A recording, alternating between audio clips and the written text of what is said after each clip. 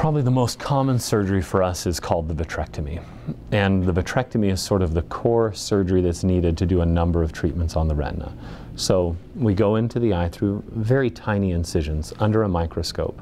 And the patient's oftentimes awake but sedated, and the eye is totally numb. They really aren't aware of anything that's going on in the eye. We're removing most of the vitreous. Sometimes there are parts of the eye that need laser treatment during that surgery.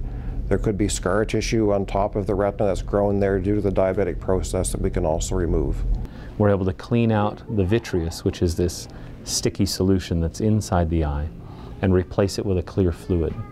And that's the base surgery to treat a number of conditions. Once we've done the vitrectomy, we can then peel membranes off the back of the eye, remove the distortion that's been caused, treat bleeding areas, reattach the retina.